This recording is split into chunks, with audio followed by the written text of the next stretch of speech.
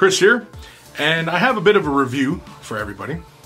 This review will be on the new Badger Primer that will be released soon enough. Ken over at Badger was kind enough to send me a couple samples of their up-and-coming primer, and I believe they've released the name for it, Stynylrez, which, you know, very interesting name. The primer itself is very interesting. I've been using it for a while now. I've used in the past Vallejo's Airbrush Primer for all my priming needs essentially, and so I've used Stynylrez. That's the new name. I've been using this primer for a little bit. I've used it on various surfaces and I have found it to be quite good. If anybody's going to be sticking with one particular kind of brand through their airbrushing needs, I think Minotaur and this new primer from Badger will meet just about everybody's needs. These bottles right now, this sample pack I had gotten, they come in the same size as Minotaur's colors. You can see here. The bottles I had gotten are pretty much the same size as Minotaur's regular bottles. These are the 1 fluid ounce or 30 milliliters to the rest of the planet. They're pretty darn good. Hopefully they come out with some larger size bottles, as you may get from Vallejo. You'll get their black, and you can see the black that you get from them is 60 milliliters, and you get quite a bit in here versus this one. And for the price point, you know, these guys sell a pretty darn good product, and so I'm not sure what the price will be on this product yet, but I imagine that they're going to be putting it in a larger bottle once they get all the little labels and everything, all that published and get it ready. But so far, I really enjoy it. I've been using a lot of the black, I've been using a little bit of the gray and a little bit of the white, and I have not found any particular areas where I've wanted these primers, you know, to do something else. They've done very well. I've used them in the airbrush as well as outside the airbrush. I was thinking of doing a bit of a compare and contrast with these primers versus Vallejo's primers, you know, how they stack up to each other, because again, the Vallejo, I've used that quite a bit.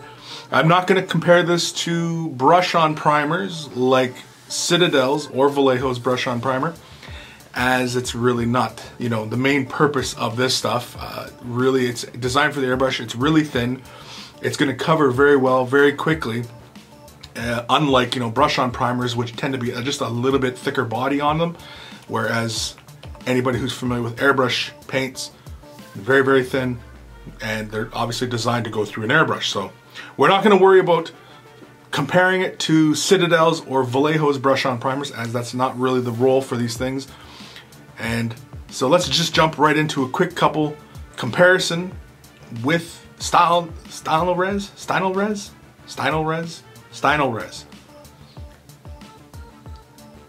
I wasn't a part of the committee on naming the name, but Stynylrez. I'm sure there's a backstory to that name. Minotaur, you kind of get Minotaur, right? Minotaur, miniature air, Minotaur, right? Stynylrez, I'm not sure where that name comes from. It does not flow off the tongue as easy as one would think. So, I don't know. But, primers, let's have a look. Okay, so here we have two little orc boys. These are plastic GW miniatures. We have the Vallejo gray surface primer on the right, and we have the Badger primer on the left. You can see right off the bat that the two gray primers are not the same value, and that's not going to be a huge issue, but they're both a light gray. You can see we're going to be using a Badger 105 Patriot airbrush. Going to be using it at 60 psi for these little demonstrations. And so really fast here, we're just going to take one of these little orc boys and we're going to begin spraying on the primer. You can see I'm only about 8 inches away from the model as I'm spraying. 60 psi, you might want to turn it down a bit for some of you out there. Most of my airbrushing I do at 60 just because I'm used to it, and you know, when you're priming, you know, you can kind of just, you know, spray it right out. I usually don't have the trigger all the way back when I'm laying out the primer. I actually kind of like to lay it out nice and even and slow, just so that I can maintain a lot of control. And of course with priming, you know, you don't really need to prime every millimeter of the model, just as long as you get a good even coat down onto the guy. And as you can see, we just kind of work our way around the model. That, you know, this is the Vallejo stuff. Now some of you might not be very familiar with Vallejo, but it covers very well and it's pretty even. And as you can see, the model looks nice and primed. And we're gonna go to this next little guy, plastic model, and we're gonna use the Style 9, whatever, the Badger primer.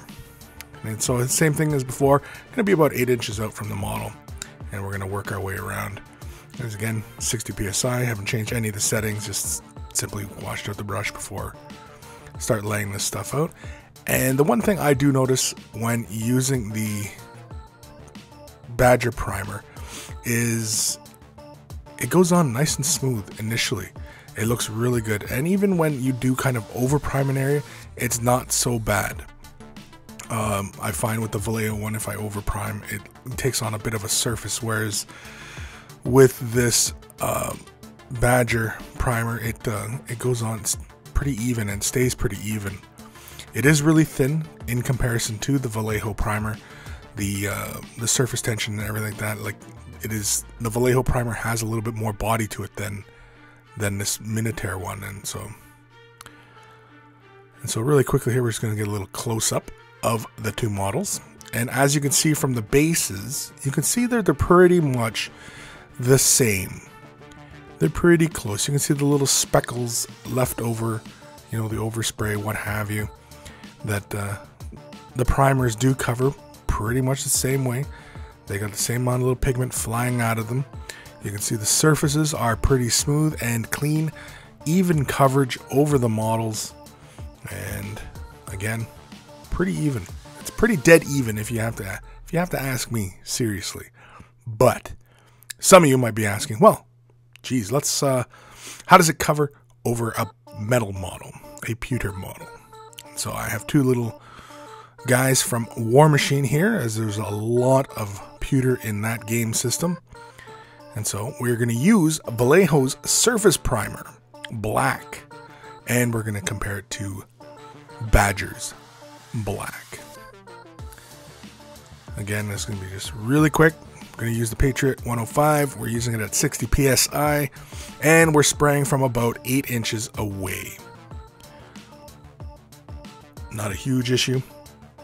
And again, with the black, it's very noticeable when you start priming, and if you over prime or under prime. But under priming is okay. It's really the over priming that's a concern. And so really quickly there, just kind of trying to get a little more even coverage over the model, just to show how well it does cover. So you can see the back of the model here. Just gonna spray a little bit more again, laying it down nice and even. You can see it really doesn't take a whole lot to get that coverage down as we work our way around the surface of the model. And if I was a little further away, I think I would have probably got a little bit more chalkiness, probably out of both primers. I never really tried the Style Res.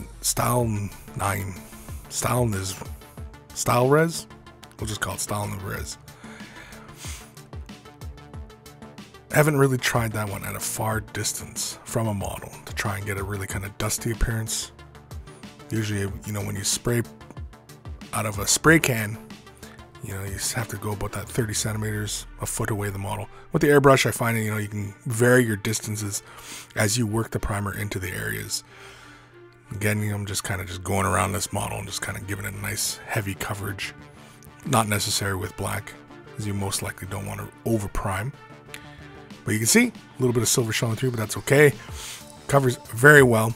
Here we're going to use another guy, same kind of unit. Going to use the black, and again, Patriot 105, 60 psi, spraying from about 8 inches away from the model, 6 to 8. Really kind of varies, depends on what kind of mood I'm in. And again, we're just going up and down to the surface of the model. And as you can see, it flows out really nicely. Now with the black, I've been using the black quite a bit on a lot of models. And I've been using it on plastic models and pewter models and resin models for that matter. And it covers really well. As you can see here, it really doesn't take very long to get that nice even coverage on the flat areas. You just change your angles a little bit, just to try and get into some of those underpoints and everything like that. But again, like when you're spraying the primer, you're not trying to cover every millimeter of the model. You just need that surface primer just to get onto the surface so that the paint has something to grab onto. It's not meant to, you know, provide a black base coat.